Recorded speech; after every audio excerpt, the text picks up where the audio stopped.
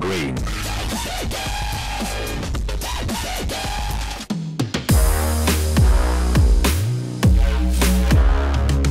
What's going on, guys? LoganJYA here, coming at you with another deck profile on Zeroni's undefeated 5-0 Burning Abyss list from the GG4Free this week. Very hyped and excited to see such a classic list performing so well. Let's see how these demons deal with Dragon Links while we hop into this replay before we get into the profile. So, we've got Zeroni on the bottom, playing the Burning Abyss, facing off against Dragon Link on the top. Decent enough opening. You see, I feel like I don't have to explain this too much because most of us are probably familiar with the new Dragon Link combos.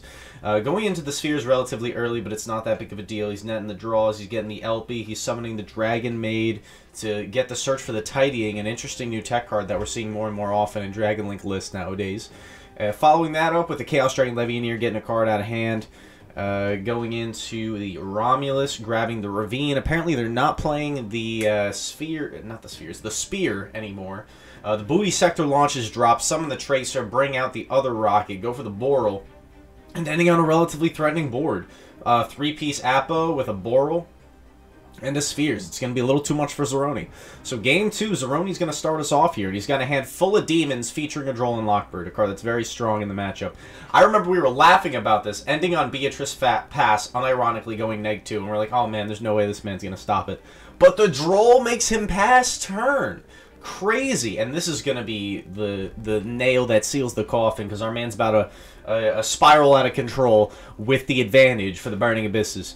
So we see him make the Zeus, got a Beatrice Zeus online, very, very strong, and we see Don kind of starting to play, thinking about how he can play around it, choosing to go for the spheres, which will leave him with a board presence.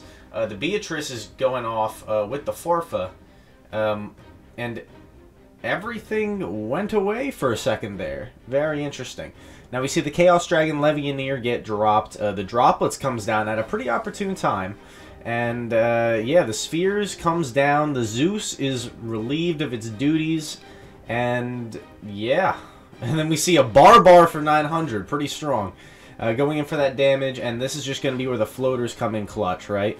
So, Don scoops it up that game. And now we proceed into game 3.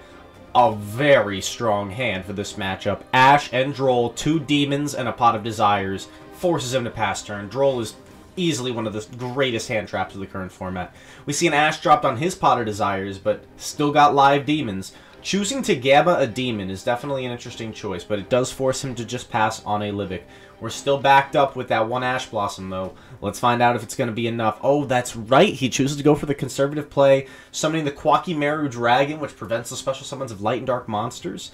Proceeding into the end phase, revealing a dragon. We see a normal summon of the Barbar, and just proceeds to pass turn after that gets bounced back. And Don proceeds just to apply that slight amount of pressure. He's also feeling the sting of his own dragon here. Now we have a Droplets dropped to negate the dragon, summon the Dante, go in for that damage, and drop the Zeus. The Zeus is going to be the real game ender here, right? It's a 2-piece Zeus, but it is more than enough. We're going to find out here together. He does let him get into the spheres, but does it even matter? Because we're seeing a bunch of advantage generated, and he chose to hold off on the summon of his Beatrice till later in the play, which we see come up extremely relevantly now, and another Zeus is dropped. Chaos Dragon Levianeer comes down to blow up the board and recycle it with the Seyfert, of course. Ash on the Ravine, though, is enough to seal the deal. He knew he had demons in hand, and the man was at 900 life points. That's GG. Definitely a cool game to watch. Now let's get into the deck profile. Alright, what's going on, guys? LoganJYA here with Zeroni, who ended up going undefeated at this week's GG4Free with Burning Abyss. I feel like we've been blessed to have 2 diverse, interesting decks back-to-back for the past 2 weeks. And yeah, we're going to get into this Burning Abyss deck profile, so be sure to stick around and hear some of these explanations for these particular card choices. Before we get started, Zeroni, do you have any shoutouts you'd like to give, bro? Yeah, just my Yu-Gi-Oh buddies, Sanir, Rakan Shoujo, Rob, not the stream Rob, but he's cool too, and Aaron. Cool. And the people at the Black Rose Gaming Discord server for helping me with my list. Excellent stuff. Now, let's get into the profile. Starting things off, we've got the triple Ash Blossom Enjoy Spring, the one Noah Green in Barbar We Trust, triple Seer, triple Farfa, triple Ghost Bell of Haunted Mansion, triple Graph, of course, double Libic, triple Skarm, and then triple Skullmeister, and of course triple Tour Guide. Bringing this deck really back to its roots with the triple, triple, triple, and triple. It's crazy to see this again. Haven't seen it since a long time ago. So for the monster lineup, we see 9 hand traps here. Very strong ones. 2 that hit the grave, 1 that hits everything in the form of Ash Blossom. Which was the most impactful hand trap that you chose to play, and would you consider making any changes to your lineup? I'd have to say that it would probably be the Ash Blossom or the Skullmeister, just because, you know, Ash hits everything, and Skullmeister hits pretty much all of the meta. Like, it really came in clutch in my Eldritch matchup. Bell was pretty good for the whole tournament, except for my Dragon Link matchup, where it just sat in my hand. But other than that, yeah, I would highly recommend these 9 hand traps. Got it. Makes enough sense to me. Let's slide into the spells. We got 1 Call by the Grave, triple Forbidden Droplets, and then triple Pot of Desires. Nice and concise. Now, I gotta ask you, bro, everything here makes sense. How good was Pot of Desires? Are you happy that you played this one? Would you have rather played a different pot? Did it ever hurt you with the Banish? How was Desires? Pot of Desires worked amazingly for this format. I mean, tournament, sorry. You know, everything's a 3 of. I never get punished for the Banish. It's a +1. I mean, I don't have to explain why Desires is good. It's, you know, Absolutely. It's Desires. Absolutely. And, yeah. And then I have to ask you, you're not playing Foolish Burial. Is there any reason for that? I'm a glue eater. I can't give you a good reason. Hey, fair enough. Maybe we'll see an Iteration 2.0.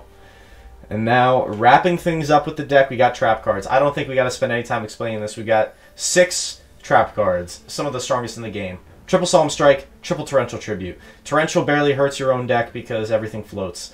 And then Solemn Strike hits every matchup. It's one of the best cards of the current format, hands down. Is there anything that you want to say about the traps?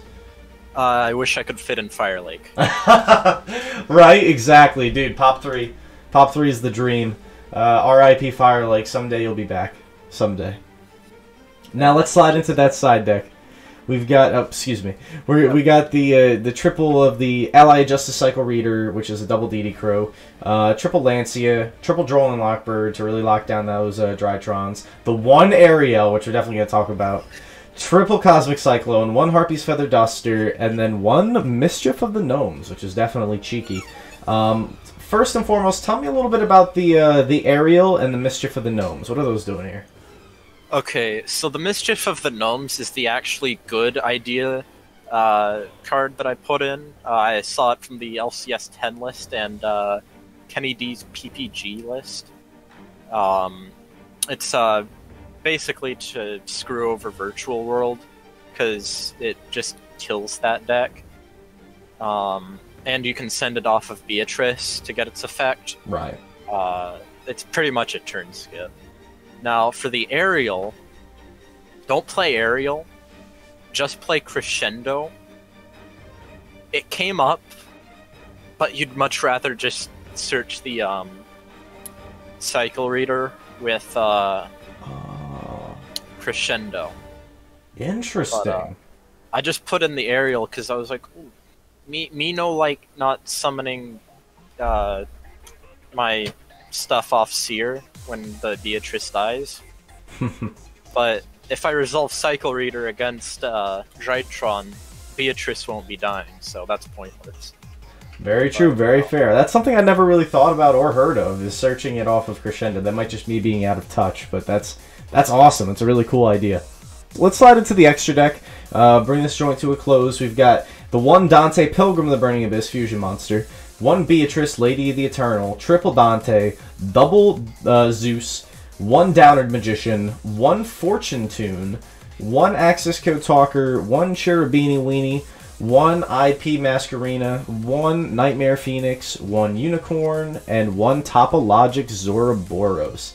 So I've got a few questions for you, but let's start off with the interesting choice. This may have been in some other lists, and I'm just out of touch once again. But we see a number 49 Fortune Tune here. Can you explain this choice a little bit for me? It makes Zeus. All right, I guess that's it. It's basically the Lyraless card from Drytron. The Dante Pilgrim. I know you play this to summon off Beatrice if Beatrice were to be destroyed by an opponent's card. Did you ever get the chance to summon it? Yeah. Gay Dante definitely came up. You know, he's nice and fabulous and all that. Quite fabulous. And besides that and the extra, I don't think there's any other questions that I have for you. Anything that you want to highlight before we wrap this up? Don't play Aerial. Play Crescendo. Okay. You heard it here first, guys. Don't play Aerial. Play Crescendo. But hey, I still think it was a cool, interesting choice. Alright, come on. We gotta talk about that one thing that happened, though. Where you summoned Aerial and sent it off Zeus to banish Golden Lord and Eldritch Traps. That was pretty nice. Yeah, I opened it in my hand, and I can't do anything with this. It's a brick. But just like Drake and Josh says, you found a way. Now, that's all I got for you guys today. Thank you so much to Zeroni. Congratulations on your first place win. And if you guys want to participate in the GG4Free for yourself, be sure to hit the first link in the description down below to join the Twitch stream and stay up to date with everything that we got going on. So that's it. Thank you very much. LoganJYA signing off. Have a great day.